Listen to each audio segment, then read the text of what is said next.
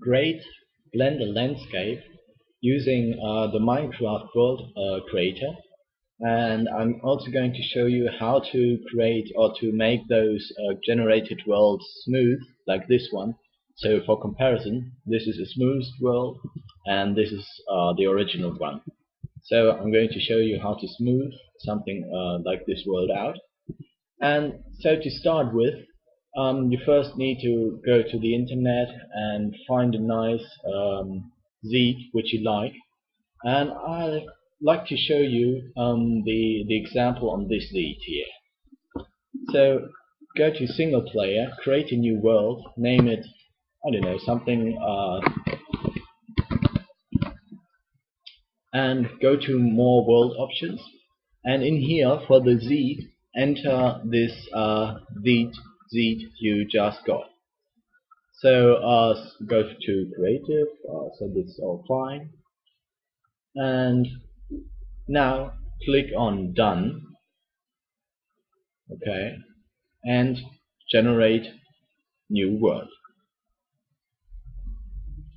So take a while.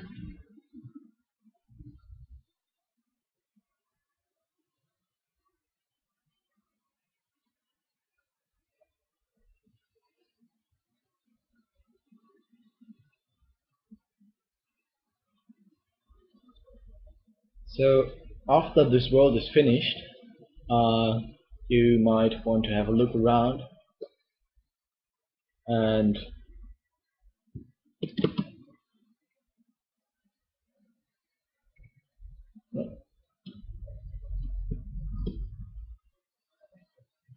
maybe have a look about what you can see.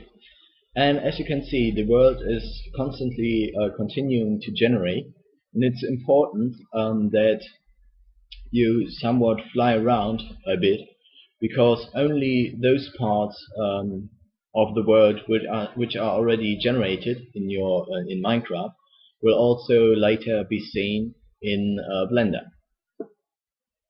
So just go around and let it generate everything.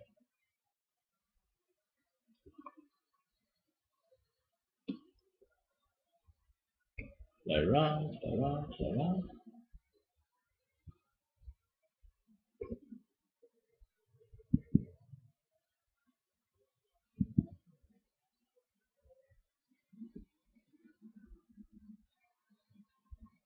So you can see it's constantly generating.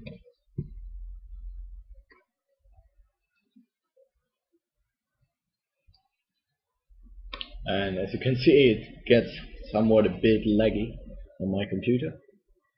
So after it is finished generating all this stuff, yeah, now it's running smoothly again. So after you have, after your computer has finished calculating this world, you may now have a look on the coordinates. Therefore, hit maybe go to the center of the world, which in Blender should be the center of the world, and I'd like to have my center right at this point. Okay, so now hit F3, and you will see a window popping up.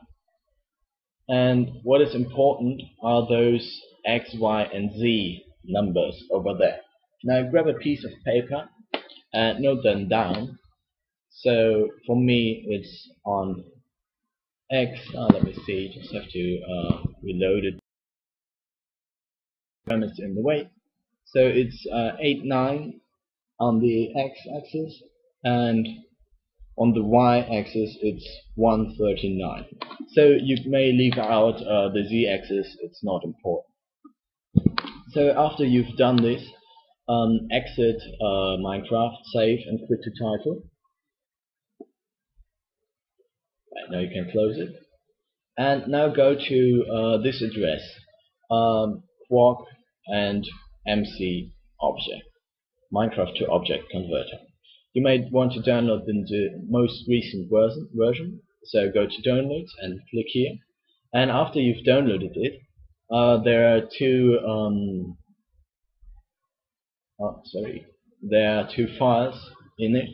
Copy both of them, then go to your username account, app data, roaming, Minecraft, saves, and paste them there.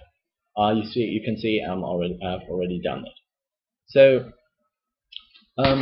now what we'll do next is open cmd.exe, and we copy this path over here and type in cd space and right click and paste it. So this will set this as the operational folder.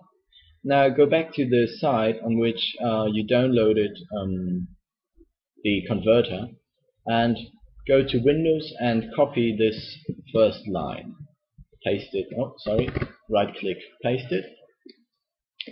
And what you want to do is you may want to rename everything so it fits nicely.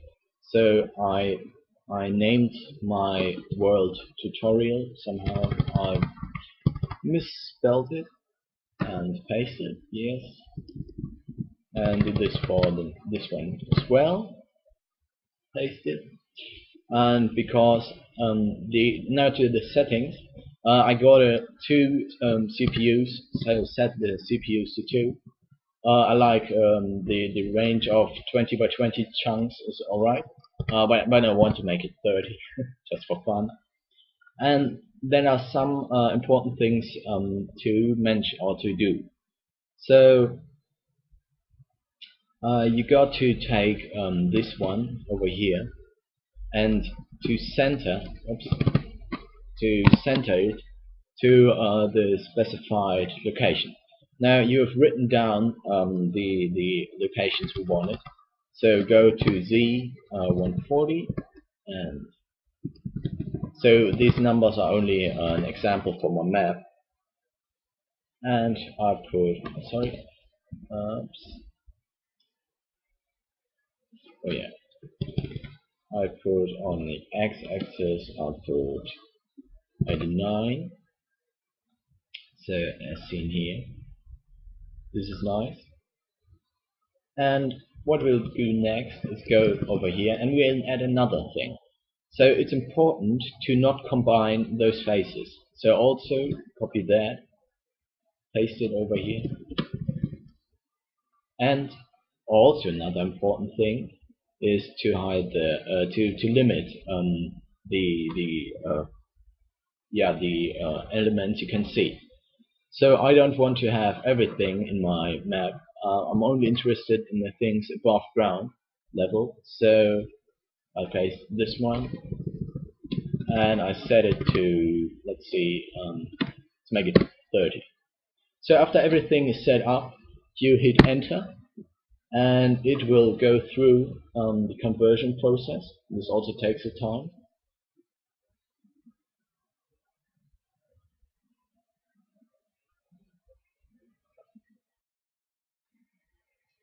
Okay, I just paused the video to let it finish. And now that it's done, you can open up Blender.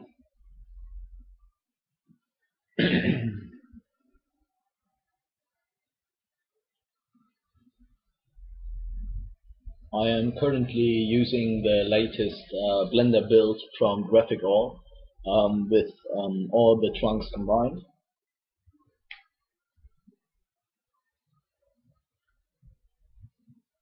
So it takes quite a while to load up because it's got all the add-ons in it already.